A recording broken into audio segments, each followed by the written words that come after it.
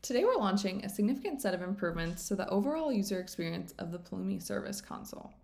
Now before I jump into that and walk you through all the changes, let's go over what the Pulumi Service is.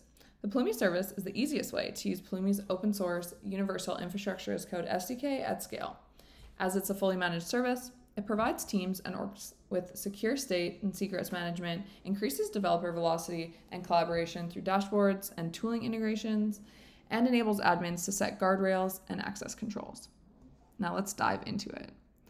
I'm signing in via SSO because that's what my organization uses. Once I sign in, I'm going to land on my individual org page. This gives me kind of just like a quick where do I start summary, but I'm going to jump straight to my organization dashboard. And here you can see that we've added a new summary of member count, total stacks, and total resources, and how those have changed over the week.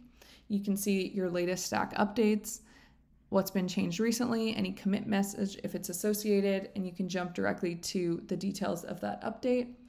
Now we've added a new feature called Favorite Stacks, in which you can star any of your stacks and quickly access them from the dashboard or from the new left side navigation. We have a new members card, which summarizes which members have recently joined your org, as well as if there's any pending invites. As you can see on the left side, we've added this new navigation bar, which allows you to quickly jump from your favorite stacks to any of your settings or features like policies. Now, favorite stacks in an organization are specific to you. So these are the stacks that you find most relevant, and your teammates may have entirely different favorites. Now, if we want to walk through a specific stack, we can jump to it from anywhere on my favorite stacks or on the dashboard. I can see its recent activity, when it's been updated and by who. I can see a list of the resources that are inside this stack, and I can search through them to find what I'm looking for specifically.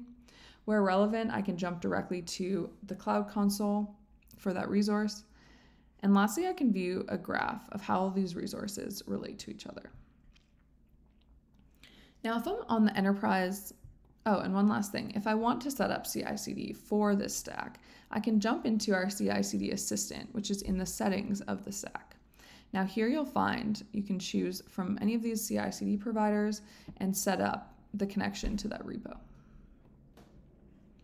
If I'm on Enterprise or Business Critical Pulumi Service Edition, I have access to Policy as Code. Now, Policy as Code empowers you to set guardrails so that your developers can work within an organization while sticking to your best practices and security compliance. I can also look through my audit logs of my organization. As you can see, I've logged in quite a few times doing this demo, but I've also created a team token, and I can see that activity on the audit log.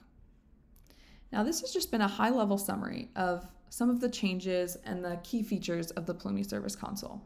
We hope you continue to give us feedback on your experience using it and that you enjoy the changes we've made based on user feedback.